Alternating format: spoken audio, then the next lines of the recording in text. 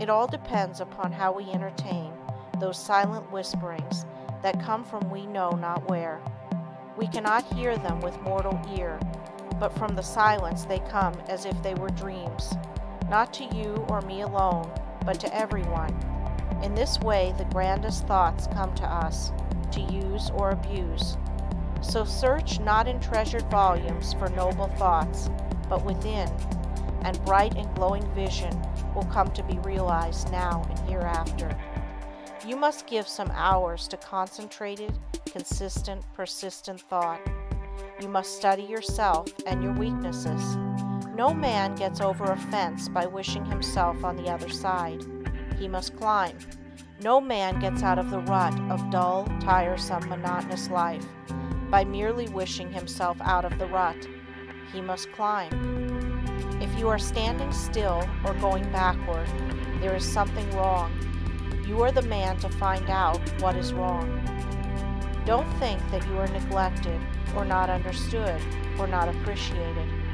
Such thoughts are the thoughts of failure. Think hard about the fact that men who have got what you envy got it by working for it.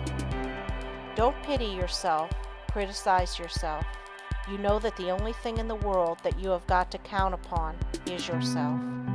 Lesson 18. Mental Control Through Creation. I attended a banquet of inventors recently.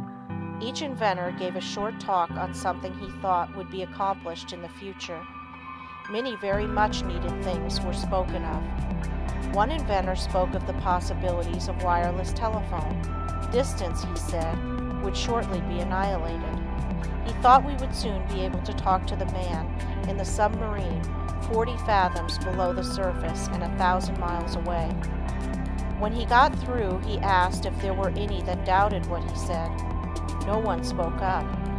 This was not a case of tactful politeness, as inventors like to argue, but a case where no one present really doubted that the inventor's vision would, in the future, materialize. These shrewd men, some real geniuses, all thought we would in time be able to talk to those 1,000 miles away without media. Now, if we can make an instrument so wonderful that we can send wireless messages 1,000 miles, is there any reason why we should not, through mental control, transmit messages from one person to another? The wireless message should not be as easy to send as the projected thought. The day will come when all business will employ highly developed persons to send out influences.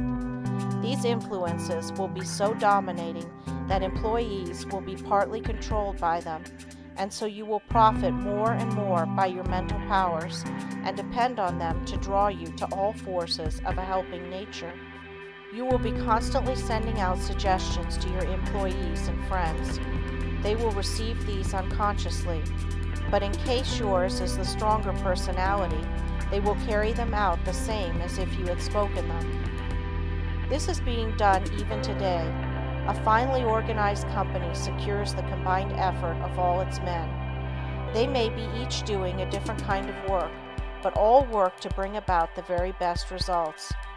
The whole atmosphere is impregnated with a high standard of workmanship.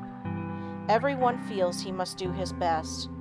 He could not be in such surroundings and be satisfied to do anything but his best work. A business will exceed only to the extent that the efforts of all are coordinated toward one result. At least one person is needed to direct all toward the desired end. The person at the head does not have to exactly outline to the others what steps to take, but he must possess the mental power of control over others. An up-to-date business letter is not written in a casual, commonplace way today. The writer tries to convey something he thinks the receiver will be interested to know. In this way, he awakens a responsive spirit. Sometimes just the addition of a word or two will change a letter of the matter-of-fact style to one that compels a response. It is not always what is actually in a letter, but the spirit which it breathes that brings the results. That intangible something that defies analysis is the projected thought of the matter that brings back the harvest that it claims. But we should not always claim success for ourselves only. If you are anxious that some friend or relative should succeed, think of this person as becoming successful. Picture him in the position you would like to see him in. If he has a weakness, desire and command that it be strengthened. Think of his shortcomings, which belong to his negative nature, as being replaced by positive qualities. Take a certain part of the day to send him thoughts of upbuilding nature. You can in this way arouse his mental powers